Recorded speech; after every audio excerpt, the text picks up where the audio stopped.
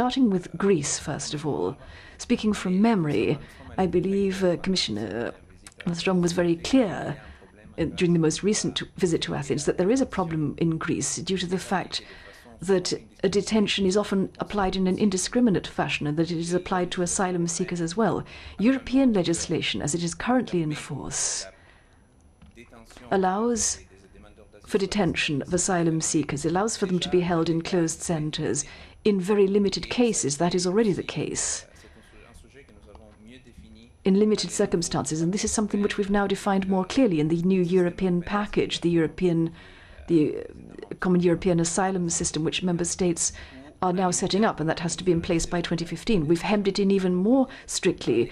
We've confined it to very exceptional cases when this can take place. That is, when detention is necessary.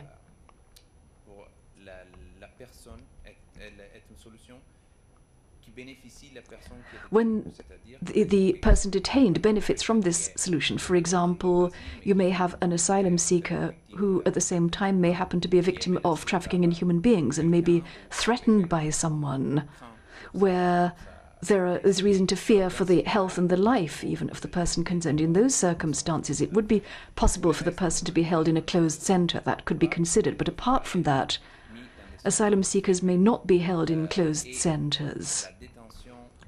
And detention of illegal or irregular immigrants, must also take place within the limits laid down by the directive.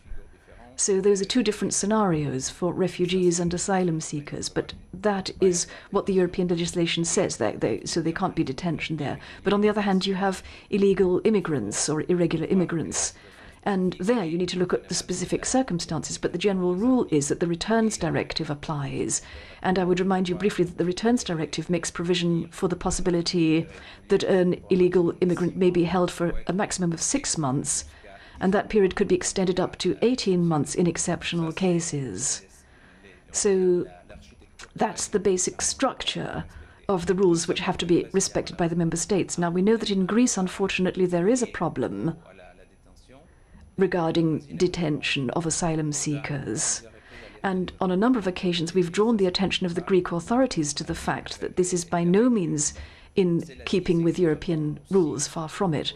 And something else that we've done is that we've proposed to the Greek authorities, in view of the need for them to house a significant number of asylum seekers, they need to be able to accommodate them. And we've suggested that they work together so that certain funding which is still available could be utilised for refurbishment, as we call it in English, refurbishment or rebuilding of asylum seekers' centres. And we're now looking into this to see what we can do about it. But here again, we need to be absolutely clear as to where the responsibilities lie. Member states do have an obligation to accommodate and house asylum seekers in a humane and dignified manner.